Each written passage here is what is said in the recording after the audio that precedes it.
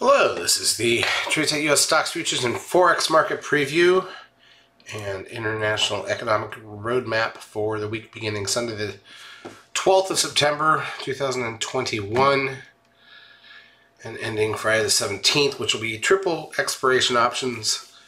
That means commodities, futures, and options expiring on Friday. Then we usually get an options unraveling move somewhere in Wednesday and Thursday.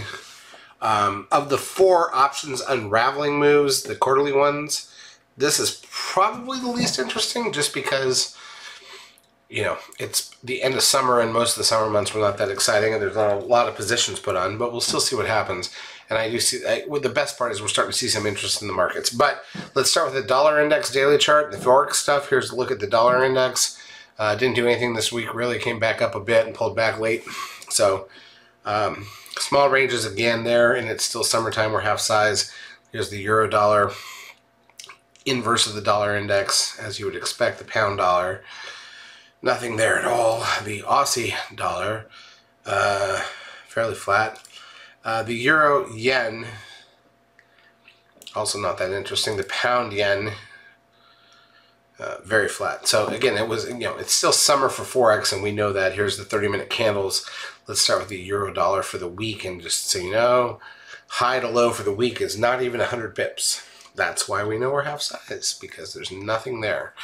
And if you look at the entire move was Tuesday going into Wednesday, and then the pound dollar high to low for the week here is about 170 pips, which is 160, maybe better than what you would have thought from the other one. But look, Forex this is not Forex's time, right? This is not where you focus your efforts on Forex.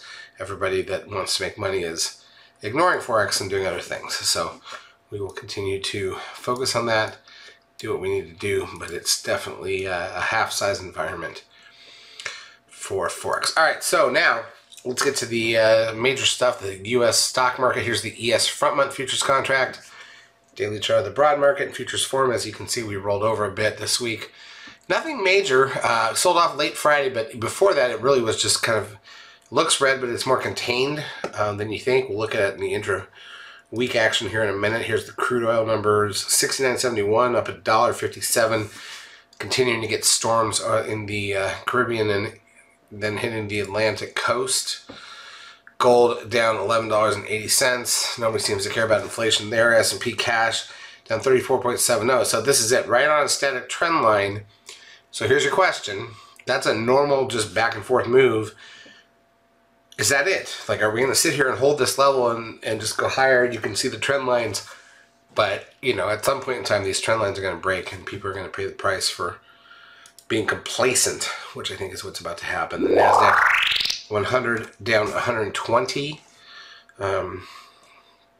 Very flat. That was on Friday. Very flat during the week. We'll show you that in a minute. The SOX up 25. So the semiconductors rebounded almost to new highs during the day on Friday, but nothing. Biotech's down 27 off the highs. There's a cup and handle here, but it's not that interesting. The Russell loses 21.58 points. That's awesome. The VIX gains 2.15.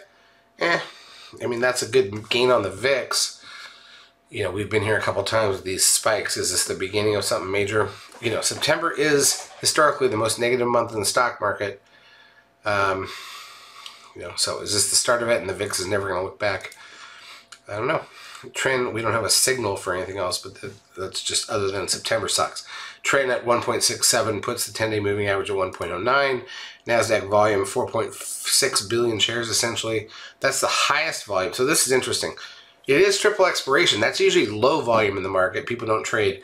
And this is the best volume we've seen since 8 weeks ago. And then we have options expiration ahead of us, so interesting. But the advanced client ratio on the NASDAQ was negative 1369, so way more stocks down than up. On the New York, negative 838, so again, more negative than positive. Google loses $53.30. Apple loses $5.10 on the court ruling, which was a negative for them. So very interesting there. Netflix up $1.18. But still mostly down from the highs of the session. Amazon down 15.01. Remember, Amazon's paying some of the price for the Apple ruling. Tesla down $18.59. Not much there. Facebook gains 69 cents. Zoom gains $5.64, starting to break out here. Goldman Sachs down $1.10. New lows for the last 2 weeks. TLT, the 20-year bond ETF, down $1.32, puts it nowhere. And Dow Jones Industrial Average down 271 points. Bitcoin sits at 45,000. Remember, it was back over 50 recently, and came back in even this week and came back in. So there's that. Now you look at the 10-minute charts for the ES for the week, and again, remember, we rolled contracts on Thursday going into Friday. So you can see there's no volume. So first of all, we had the Monday holiday. It doesn't even matter. So Friday's on the far left, and that takes you, like, here's Friday's close, right, at the back end of that, right? And then Monday's a holiday, so it doesn't matter. So then Tuesday, we open about where we closed on Friday. I'm just showing you the December contracts. There's no volume in this, but it's just a way to make it equal, right? And then, so we gapped down a little bit, went lower, came back, and then closed, you know, a little bit down for the day compared to where we opened. On Wednesday, gap down, filled the gap, went lower, came back, closed even for the day. So still, every time we start to see some negative bias, but the action wasn't that great, and that we're just not there yet. I think this is not the market we all want to see from a trading perspective. On Thursday, basically opened flat, went higher, came down, closed a little lower than where we started, basically at the lows of the week at that point. And then Friday, the big gap up. Filled the gap pretty early, went a little lower, came back over lunch. You're sitting there now. Remember, this is futures quarterly contract roll day, so you expect nothing. And over lunch, you're still flat for the day, and that's about what you expect. But then we sold off late in the day, and that's the interesting part, and suggests that there's, you know, some things going on. Here's the NASDAQ side. So same look there, but we're just starting to see that there's stuff happening, right? And I don't know, it's better than it's been. Hard to say what it's going to lead to, but certainly the bias needs to be the downside finally, and that's what we were expecting coming out of summer and Labor Day weekend and going into September and everything else. So this week, again, just to be clear, let's look at the economic data, but the thing is you need to focus on is the fact that we have triple expiration on Friday. So Sunday, FPI out of New Zealand, PPI out of Japan, nobody cares. Monday, German WPI, Italian quarterly unemployment rate, federal budget balance out of the U.S. at 2 p.m. Eastern time on Monday, housing price index out of Australia that night.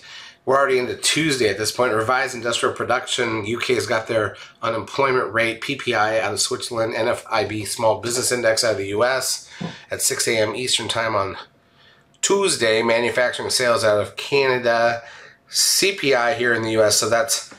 So we're still half size in Forex because of the summer, but that's one of our big three. So we're down to quarter size ahead of that number for Forex on Monday night going into Tuesday.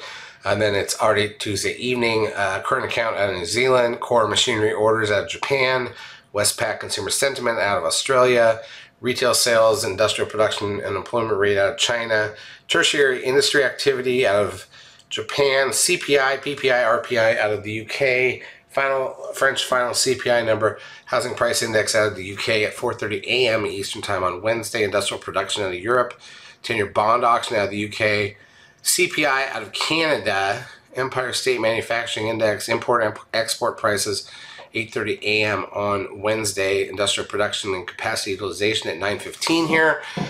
CB leading index out of the UK, crude oil inventories at 10:30, GDP out of New Zealand that night, trade balance out of Japan that night, MI inflation expectations out of Australia, and then their unemployment rate and RBA bulletin. Going into Thursday already, SECO economic forecast out of Switzerland, Italian trade balance out of the broad European sector, Spanish 10-year bond auction along with housing starts, ADP non-farm employment change, foreign and securities purchases and wholesale sales out of Canada, retail sales and Philly Fed manufacturing index out of the U.S. along with our initial and continuing jobless claims numbers, business inventories at 10 a.m., natty gas 10:30, tick long-term purchases at 4 p.m. at the close on Thursday, New Zealand's business manufacturing index. And then Friday is very simple.